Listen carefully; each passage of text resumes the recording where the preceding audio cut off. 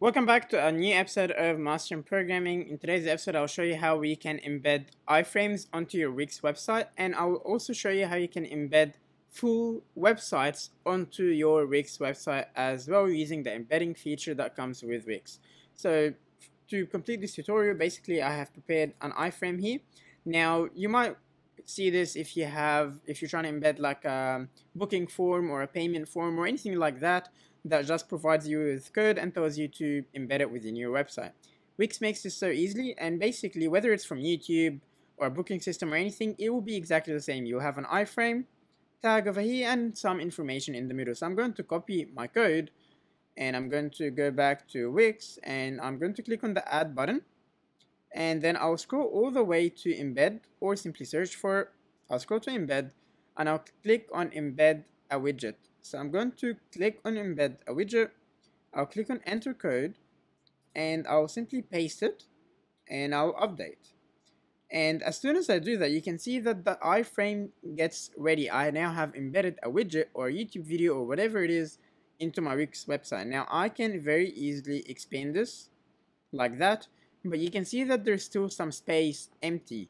Let's say we want this to be bigger. We can actually come over here and we can change some of the information. For example, I can change the width from 560 over here to something like 860 and 315 to 415. And this might not look the best, but I just want to show you that now, as you can see, the video has expanded and you can customize this and play around with it to match it. Some iframes will also come with so much more information and so much more customization that you can do. Now I'll show you how you can actually embed a website. To embed a website onto your Wix website as well. So this is literally just having another website being displayed onto your site, and there's multiple reasons why you want to do that, but let's get into it.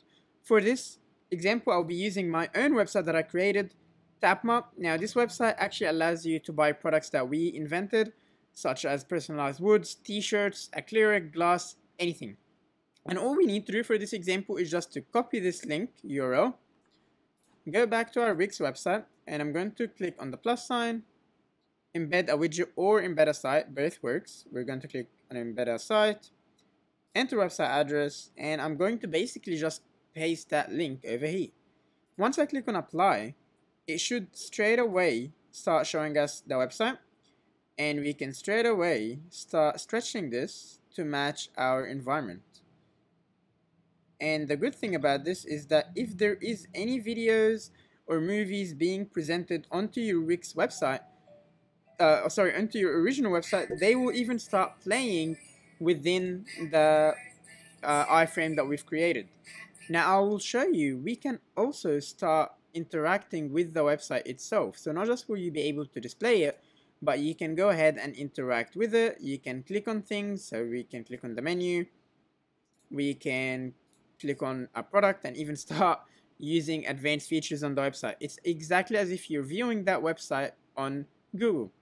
Thanks so much for watching this episode. I hope you did learn something new, and I hope you will use this to enhance and optimize your website. See you later.